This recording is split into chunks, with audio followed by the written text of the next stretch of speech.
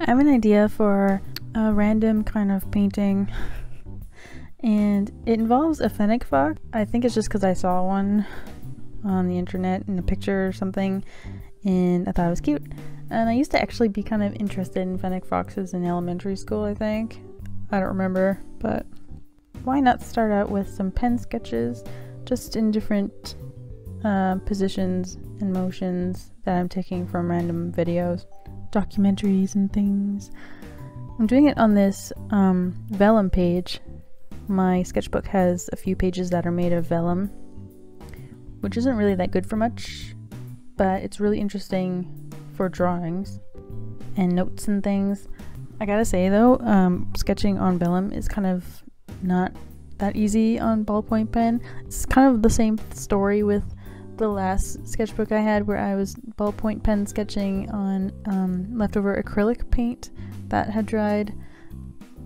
I find the pen has been skipping a lot and it's super annoying, but it's working out. I'm having fun. I find that things just look extra good for no reason other than they're just done in ballpoint pen. So it feels a little bit effortless and fast and still worthwhile. In the meantime, I'm not sure if I answered this question yet. If you could try any art medium in the whole world and money wasn't an issue, which would you choose?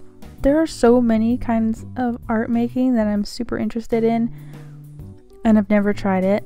Like stained glass. I love stained glass things.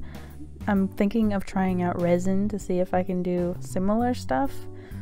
I've also been like wanting to try encaustic for a long time, but that opportunity has never really come up either. But my official answer, the most like currently unattainable art medium that I would love to try again, really, because I have tried it actually, it's ceramics. I really enjoyed ceramics class. I took I must have taken a class or two in college. I guess just one class. I never really cared about ceramics that much. We didn't do much of it in high school, elementary. I was always kind of afraid of the whole air bubble exploding aspect of ceramics. Not to mention that my 3D forming isn't that great. I'm also kind of a closeted minimalist, so I don't really like the idea of having stuff. That's why my small watercolors are pretty simple, because they pack away so easily. And having a bunch of ceramic experiments would take up so much space. But the reason it's unattainable really is because of the kiln and things. There's lots of like technical equipment that you need to have, and I would not be able to have. It sounds kind of expensive. I never understood the glazing aspect of ceramics, because we had to, in our class, we had to mix our own glazes, and I never understood that part.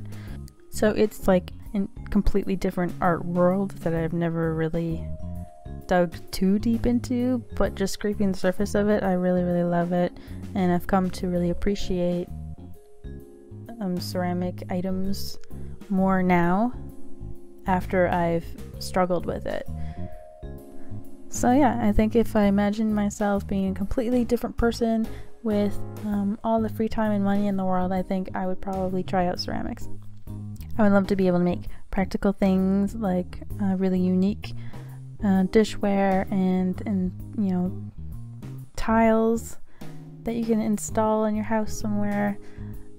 Just like a whole heap of personalized stuff. I like that idea. So I hope you enjoyed my fennec fox sketches. Leave me a note in the comments of what kind of art medium you would love to try, and I'll see you next time.